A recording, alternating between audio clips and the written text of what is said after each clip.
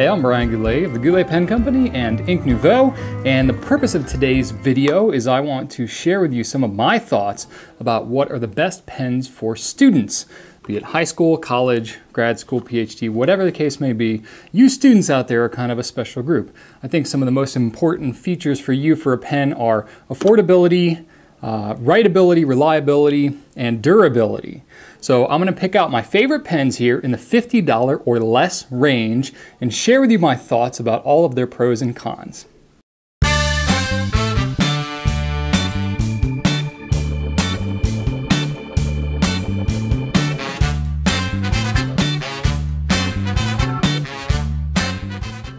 The one thing I do want to say with all these pens is that prices will vary. I'll share with you some of the prices that I'm familiar with, maybe some of the list prices, but keep in mind, if you're shopping at different places, you may see it range a little bit from what I'm telling you, and prices may go up if this video gets to be a year or two old. Just kind of keep that in mind. The Pilot Metropolitan is one of my favorite pens.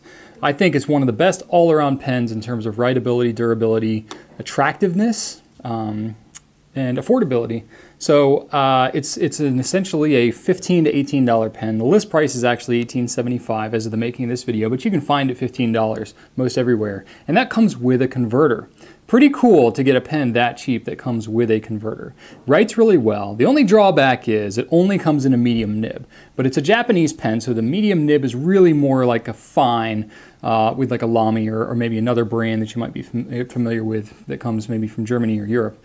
So it's a pretty fine writing pen, very durable, reliable. About the only drawback is that the converter that comes with it is not clear, so you have to kind of check the pen every now and then just to make sure you're full of ink. But that's really about the only drawback. I highly, highly recommend this pen.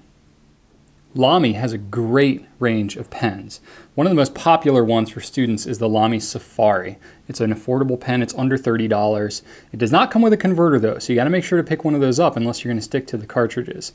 One of the only drawbacks is that it does have proprietary cartridges and converters, so you're stuck, if you're using the cartridges, to the Lamy line of inks, and there's only like 7 or 8 colors.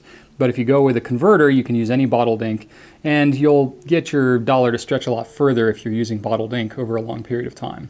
The reason people love the Lamy pens is because they're incredibly durable, they come in a lot of fun colors, and they have a lot of different nib size options as well. You can get anything from an extra fine through a broad, even into calligraphy nibs like 1.1, 1.5, and 1.9 millimeter italics. Usually if you're a student, you're using more economical paper, so you're going to want to stick to the finer nibs. But the Lamy Safari, the All-Star, and the Vista all have a great reputation with students. And even the Lamy Nexx, which is kind of a newer pen that's come to the scene, but that's another great one too. Of course, I can't go without mentioning the Platinum Preppy. It's one of the best writing pens in its price range. It's incredibly affordable. Just a couple of dollars will get you set up with the pen. Now, if you do want to get a converter to use with bottled ink, you're going to pay about twice what you would for the pen just to get the converter. But keeping in mind the converter you can use over and over and over again on a variety of pens. If you don't want to go for the converter, you can always stick with the cartridges, but they're proprietary Platinum cartridges and you're going to be stuck with the very limited colors that Platinum offers with those cartridges. However, the Platinum Preppy's got a cool thing. It converts to an eyedropper.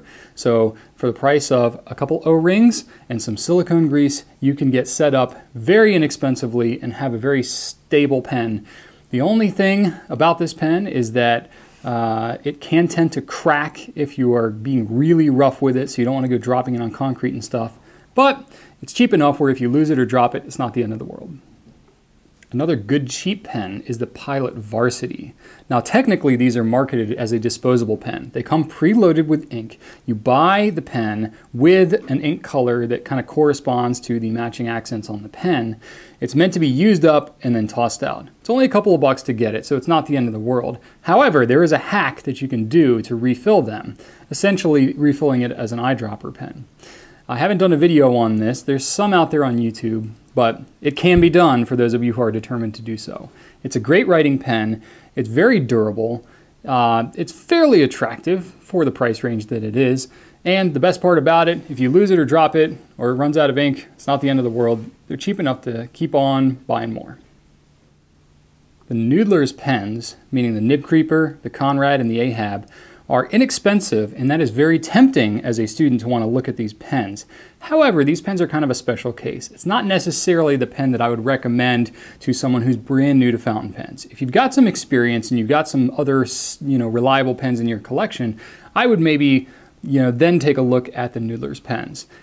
You can use them for student purposes. However, they do write really, really wet. So if you're using them on cheap paper, you're probably not going to be too thrilled with how they perform. And they also tend to go through ink pretty quickly. However, it's really fun pens to play around with. They're very affordable and a great value for what they are. And they're really fun to mess around with, especially if you're into any kind of artwork. So that's when you should take a look at those pens. Now, the Sheaffer VFM is not a pen that gets a lot of attention. It's a relatively new pen, and it comes in a variety of fun colors. It's very durable, writes really nicely, and it's really affordable. It's, sub $20 pen. So it's definitely worth a look. However, it has one major drawback. Aside from the fact that it only comes in a medium nib, the pen only takes standard international cartridges. It doesn't fit any converter. So you're limited to the cartridges. However, the standard international cartridges are used by a lot of different manufacturers like Diamine, Montblanc, Omos Monograppa, Private Reserve, J-Urbon. So you have a lot of, hundreds of different options for your cartridge colors. You do have to kind of hunt around and find them a little bit, but they are available. So if you're already in the habit of using cartridges regularly, this is probably a pen that you want to take a look at. If you like the Sheaffer pens, kind of like that metal durable style, I would take a look at the Sheaffer 100. It's a little bit more expensive. It's going to be pushing the $40 range, but it is very durable. It's a nice writer, comes in some attractive options, and it's going to be nice and reliable for you.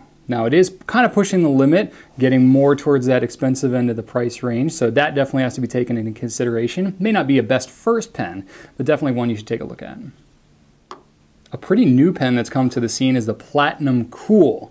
Now, this is a pen that's kind of interesting because it is not marketed as a flex nib pen, but it definitely does have a bit of flex to it. However, it's really only when you try to flex it that you'll do it, so you can certainly use it as a conventional pen. It does come from Japan, so the nibs tend to be fairly fine. So if you have really junky paper that tends to absorb ink like crazy, go with the fine nib on this one and you'll have a really good shot of being able to use it on just about any paper that you're stuck using. And another really cool thing is that it comes in a demonstrator. You can see the ink in it. It's a pretty attractive pen. It is kind of pushing more towards that $50 range. However, it does come with that pretty expensive platinum converter that is included with the pen. So that's really neat. It's certainly one you should check out. Lastly, I want to recommend to you the TWSBI 580 and the TWSBI Mini. These are two different pens that are very similar in their design. They are piston filling pens, so they have a very high ink capacity, which is a major plus, especially if you don't like to refill your pens all that often. Comes in a lot of different nib options, including italic nibs. You can swap the nibs between them so you can get a lot more utility without having to buy additional pens. They're very attractive and they're clear, so you can see your ink level, which is very convenient if you're not in the habit of opening up your pen and checking your ink very often. It is the most expensive of any of the pens I'm recommending here, so that certainly has to be taken into account. But if you have used fountain pens and it's a proven concept for you, you know you want to do it, it's probably worth investing in a little bit nicer pen if you know you're going to be using it a lot. If you've got any questions about these pens or any others for that matter, you can always leave a comment on my YouTube video or on Ink Nouveau, my blog, or you can hit me up on Twitter or Facebook. Thanks so much for watching today, and write on.